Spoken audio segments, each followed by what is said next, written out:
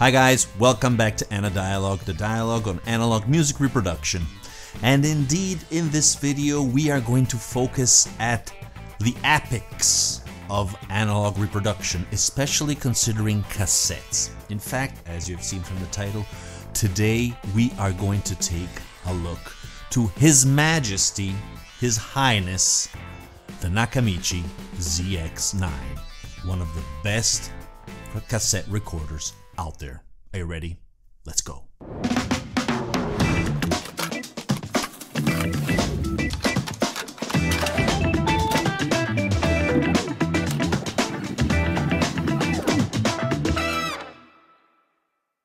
Okay, you analog buffs.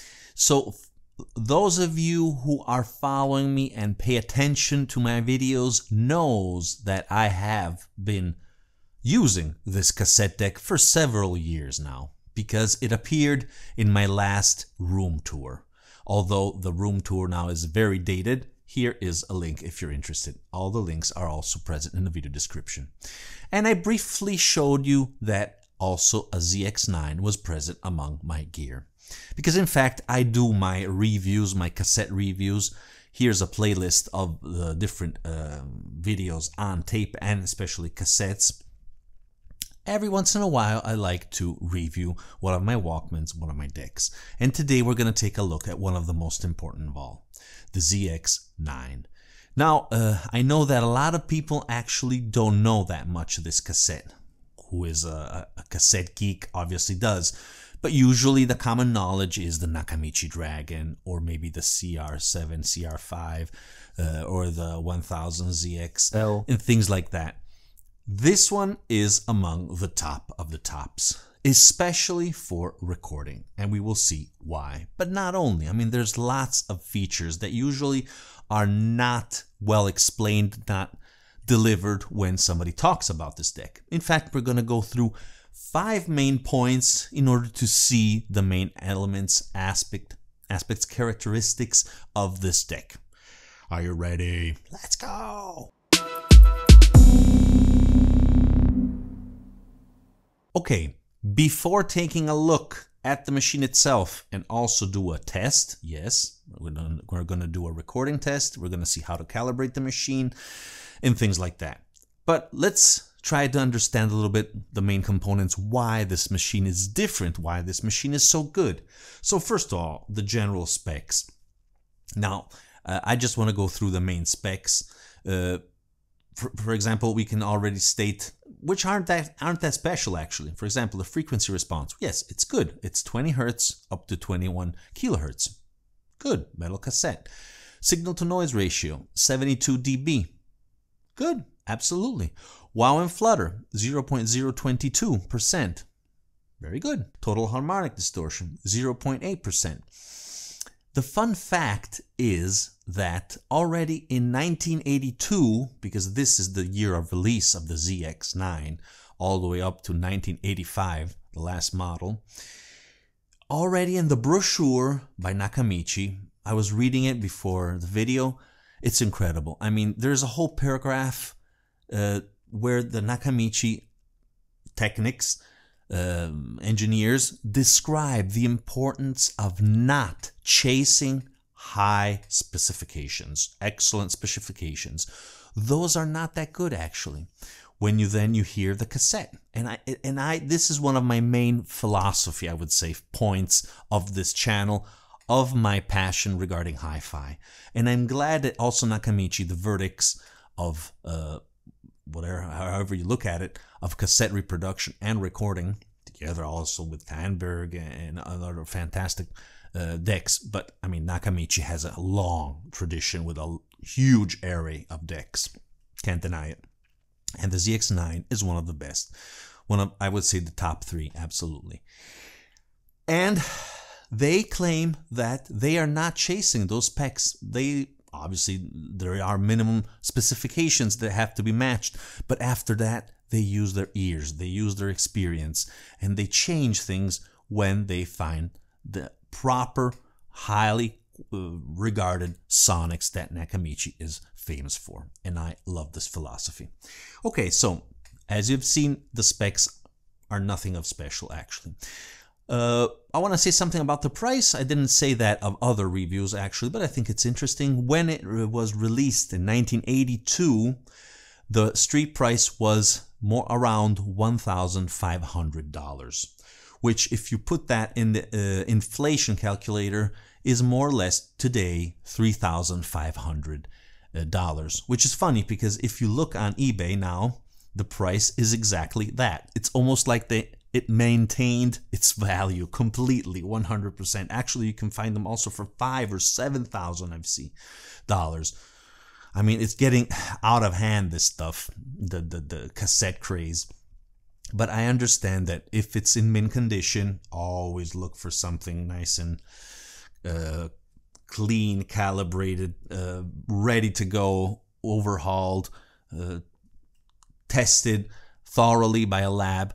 That's important, and it's good. It's fair to pay a little more if the machine is in that condition. Not these prices though. Now it's very, very high. When I got mine, I paid half that. Okay, so let's proceed now and take a look at, in detail, a little more of the characteristics of this deck, fantastic deck. Okay, one of the fundamental points here is the motor. Now, strangely enough, this is a direct drive motor, something different from the usual in Nakamichi. They usually use belts. They rely on belts. They think belts is practically the best solution because it somehow attenuates that push and pull of the motor, those cogging. In fact, they decided to do this, and they explain it in detail in the brochure, only because they were capable of reaching a high quality level of reproduction. Because up until then, we're talking about 1982, obviously other great direct drive motors are going to be created afterwards. But up until then, not that many, and if there were, with some issues. In fact, they waited until they were ready, 100% sure of putting out this motor, because there were fluctuations in the rotation of the motor. Hence, that's why they always preferred a belt-driven cassette deck. And they say the same is true also for turntables. But they managed, summarizing all the different technical aspects. I will put a link to that brochure because it's a very interesting reading here below in the video description. To summarize, the final solution was creating a rotor with a starred shape pattern, okay? Instead of having something circular, which gives a constant, we could say, motion, this star, as you can see, here's a picture. As you can see, it has a different pattern, and the impulses, the magnetic impulses for the rotation change are not homogeneous, but it creates a homogeneous rotation in the end due to this different kinds of fluctuation. I mean, it's very interesting. It's very ingenious, I think. And if Nakamichi claims that they are obtaining excellent wound flutter results, as they were declared 0.022 actually, that's pretty, really good, especially if you're considering a direct drive motor. Okay, let's proceed. Okay, our third point is the transport. The transport is one of the most important aspects of all decks, and this one has some special features. What is the main solution, we could say here? The asymmetrical dual capstan transport. Because in fact, again, in that brochure, it's very funny. Nakamichi claims, actually, most decks with one capstan deliver better, are better sounding, they perform better than normal dual capstans. And that's why they wanted to go a little bit ahead. Why is this? Because the two capstans usually turn in the same way, in the same moment, at the same speed. And that's not good, because obviously there are fluctuations, there are differences also, because as we know, the two different spools turn at a different speed. So that's important to have a different regulation of that. And with this, they call it asymmetrical. Why? Because the two capstans have different dimension and go at a different speed.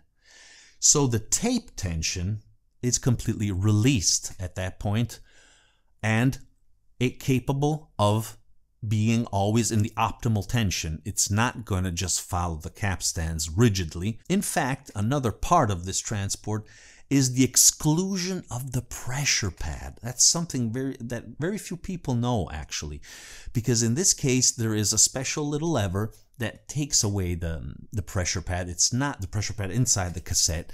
So at that point, you're not relying anymore on the cassette structure. It's the machine that it's completely taking into his possess the tape and creating the optimal tension thanks to the motor and thanks also to the dual capstan solution. Fantastic.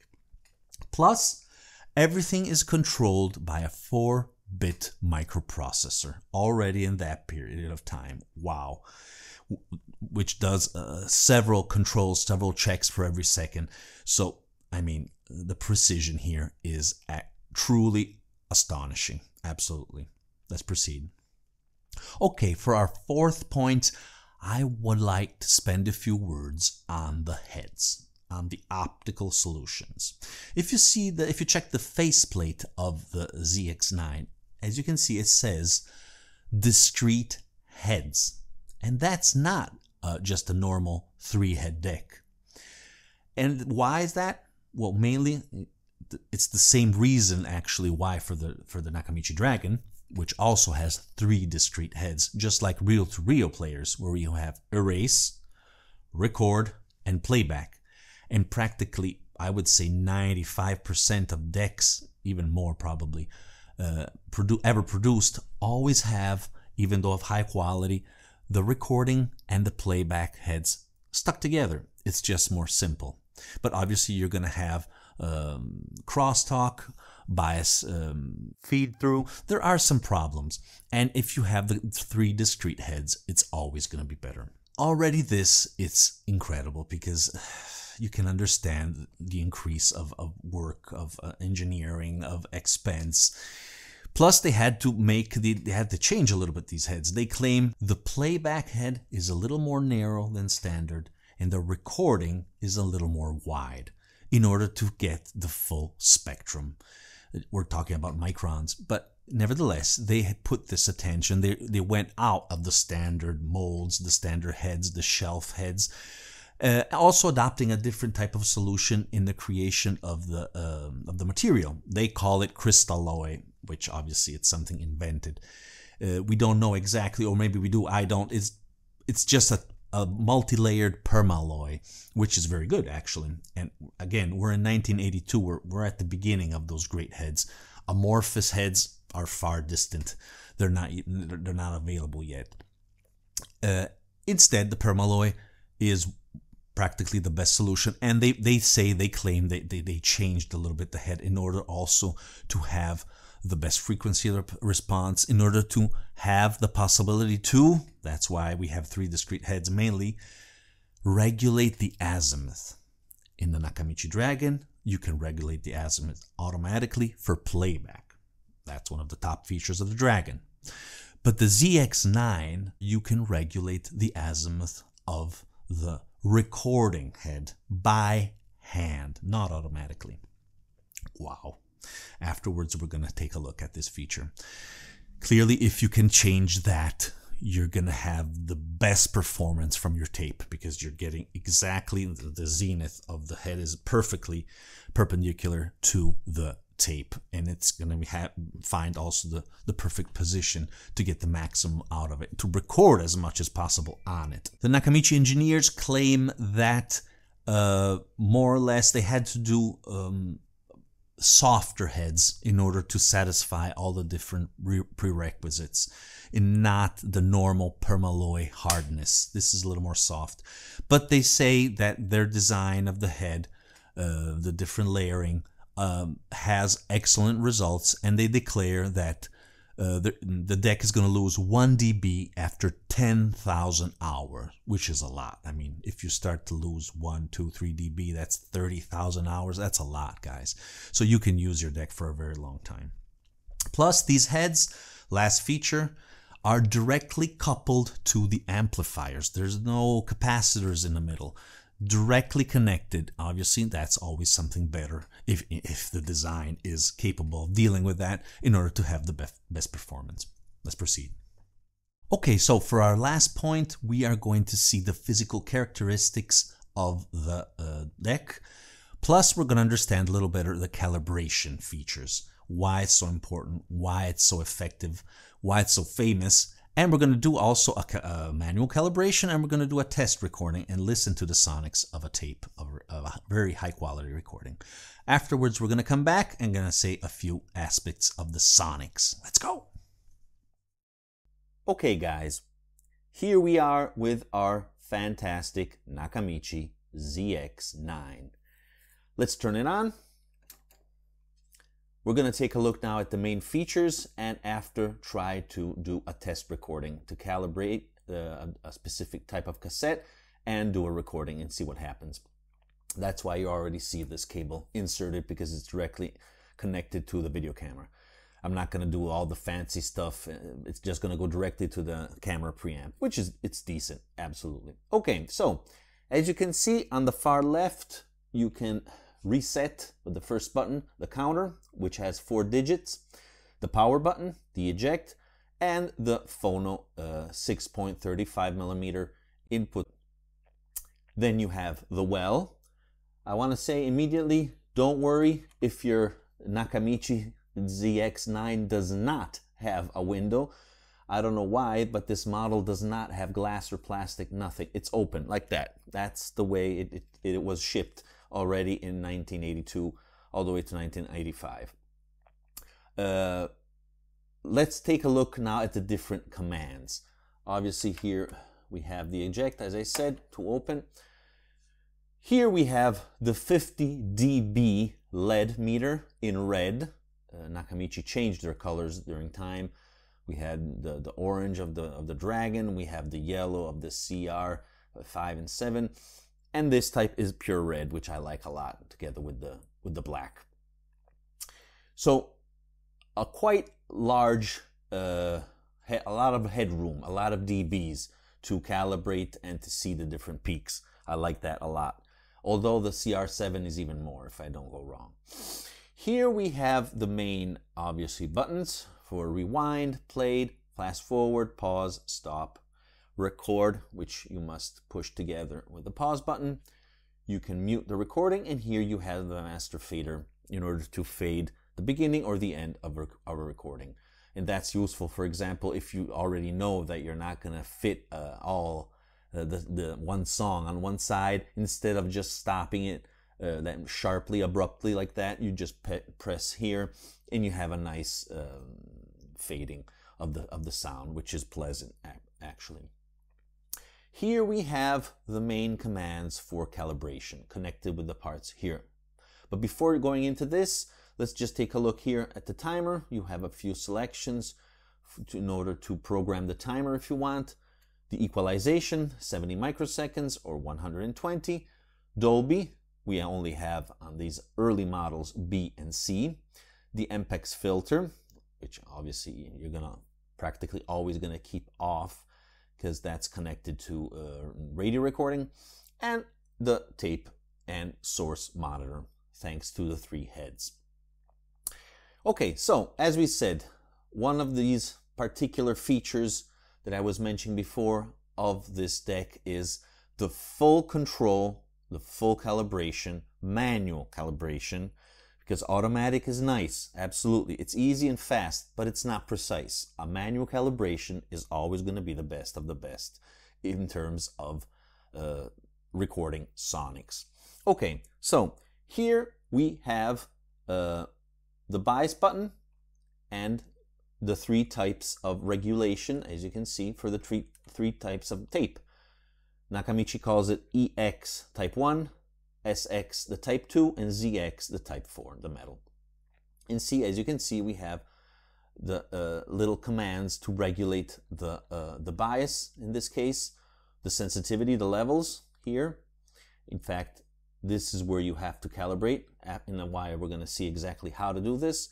Plus we have the button, the fantastic button, to regulate the azimuth of the recording head. Wow.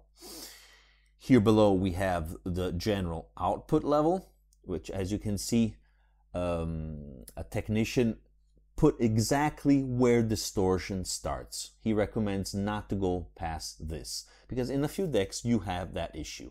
It's better to go all the way at a certain point, and if you have obviously a measurement type of lab instrument, you can see when the output is started to distort. And here is the level for this machine, for this deck. And here you have the independent recording levels, so you can also regulate that for any reason. Okay, let's start now to do our recording test. Okay, so we're gonna try to use a brand new tape. This is a chrome tape, type 2, Esprit by Sony, which is a pretty good, pretty decent type. I'm gonna open it with ya. As you can imagine, I have a good quantity of virgin new old stock tapes, just like this one. Okay. We have nice Norelco, normal J card. Okay, and here is our tape, which should have a very good casing mechanism. There's no screws, unfortunately, but it should be rather stable. That's why this was, as you can see, I think you can see it, anti-vibration mechanism. So it's always good if you have something also inside this. But as we said before, the Nakamichi is somehow relieving your cassette from all the stress, and he is taking all the work when he's trying to find the optimal tape tension. Okay, so let's try to put our tape inside. Here we go. And the first thing we want to do is immediately to put the rec mode. You're going to push rec and pause, confirmed also by this little red button. And at this point, we're just going to start immediately by pressing the azimuth, and the recording is automatically going to start. Sometimes it doesn't, because maybe you took the cassette out and you put it back, so the machine thinks it's already calibrated for that tape. Redo it, it's always better, but don't get worried. I mean, sometimes these machines are not how you would expect to behave. There's always something strange going on, I must admit. In any case, let's start. See, it started, and as you can see, it's already detecting a wrong azimuth. It's already on the left. I know it's green, it should be another color, but the main colors is red, so green is wrong. So we're going to start to rotate this little level here, this little knob, until we find a red dot in the center. See? Not yet. A lot of times it lets you go all the way on the right, and then you have to go backwards. Nothing, still far. Starting to get the right position. Okay, we're almost there. Yep, there we are. Perfect. Now we can take this off, and as you can see, the meters lit up, showing the 400 Hertz level. Now we're calibrating type 2, so we have to select type 2. At that point, see, this is the level, so you have to go here. Take off this and start to regulate on calibration. Okay, we're going to try to put them both on 0. Extremely stable, very nice. The hard part is always the bias. Let's go with the bias. Okay, slightly above. We're going to take off also this little cap here and regulate the bias on 0. Very stable, as you can see. Much more stable than my Dragon, actually. Put it back, click reset, and you're done. It goes back to the beginning with reset. It doesn't reset the calibration. It just brings the tape back, so you're ready to record. At this point, you can select the Dolby, but up until now, do not select it. In my opinion, when you're using quality type 2 and type 4 cassettes, no need of noise reduction. If you're going on one, I would use it. Okay, So let's try to record something. I was listening a few days ago to a fantastic album, Shifting Sands. I actually already did my nice little cassette. Here it is. And this is the Avishai Cohen Trio, just released. Very, very good. Excellent jazz. We're going to try to record it also on here. Track number 2, The Window. That's already going to go through my Streambox by Project Audio, S2 Ultra, through my phone application. It's already connected. So first, we're going to try to understand the levels clearly. So you're probably going to hear the song if I put source, okay? But I'm not going to put it yet. So let's start.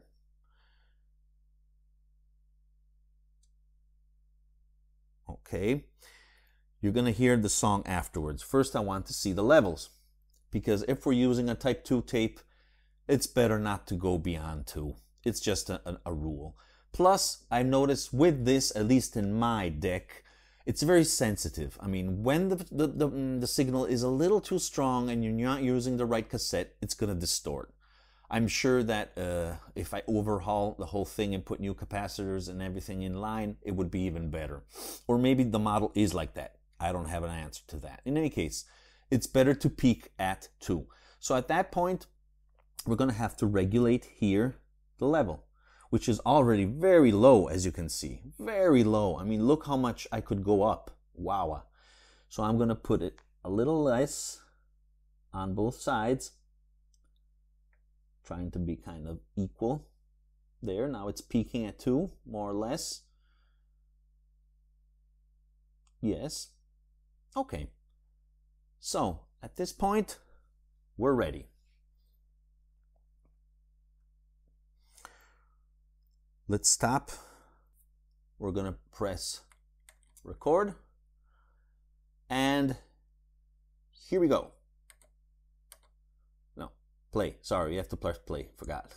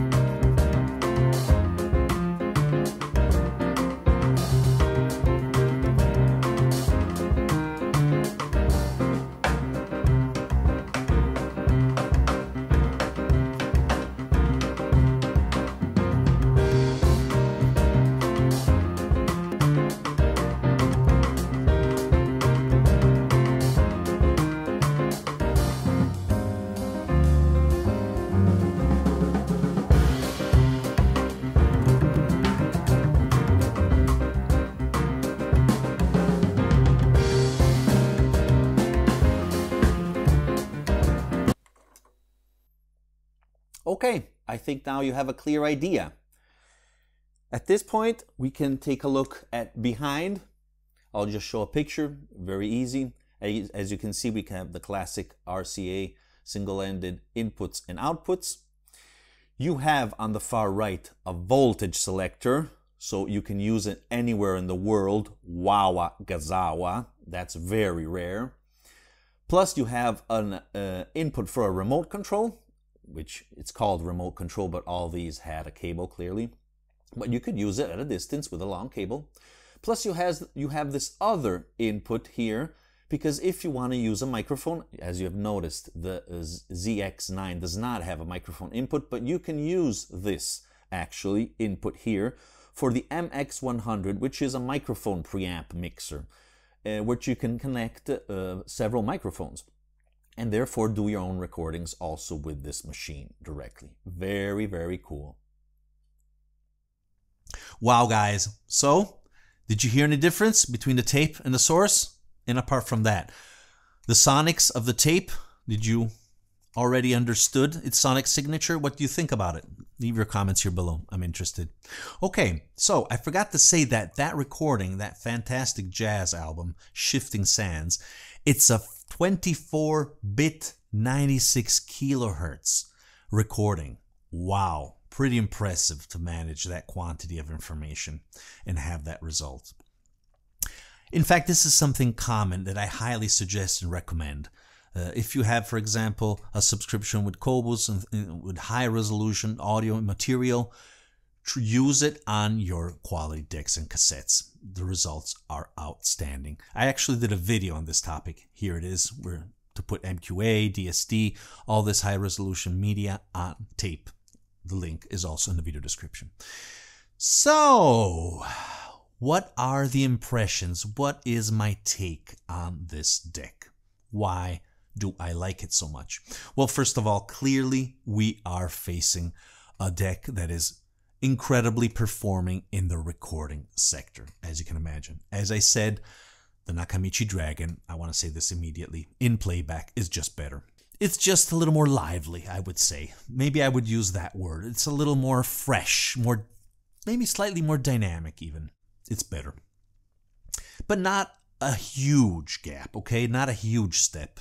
If I hadn't had a Dragon with me, this would already fulfill my dreams and my desires, because the signature of all its different frequencies are very, very good. I think you already heard that. What do I like about the Sonics? Well, it's a detailed, big sound, typical of Nakamichi. I don't know why in some forums around they say that the lower register is not that precise, not that punchy, not that deep. Well, more precise but not that deep. I don't see this actually. I don't hear this. And I'm sure about the deck because I sent it 3 times to a lab. I have a nice flat frequency response all the way up to 22, actually more than the specifications. Everything is perfectly calibrated and ready to go, so I know I can rely on its performance. And I think it has an incredible bass. I love the sweet mid-register of the voices. Fantastic. And the most difficult of all for tape, the high frequencies. The cymbals, the crashes, loud noises are just perfectly reproduced. Clearly, you're always going to have a little bit of compression, constraint in respect, for example, to reel. I mean, reel-to-reel, the sound is full, big, huge. It really fills up the room. You have the whole scenario. Cassette is always going to... That's the downside of cassette, in my opinion. It always compresses a little bit the picture. But that picture, even though it's not a poster, it's a beautiful picture. Incredibly detailed, very rich, fantastic, that you always want more. It's so pleasing to hear. And that's why this deck is one of the best, absolutely. If you can, record with that and, for example, use a Dragon or something, your preferred one for playback, because there is that distinction in audio. Like, for example, the famous Dynic type of recording, which is found in a Tandberg or the NAD, and things like that. It's very good in recording. Playback, a step below, absolutely. And with the ZX-9, I think you have the perfect balance. I forgot to mention that there's also the ZX-7, which is slightly different. It doesn't have a direct drive motor. That's the main big difference. So if you are out for the hunt and you're finding the ZX-9 very, very expensive, look also for the ZX-7. That's absolutely the best. Actually, some people prefer the 7 more than the 9. So keep that in mind.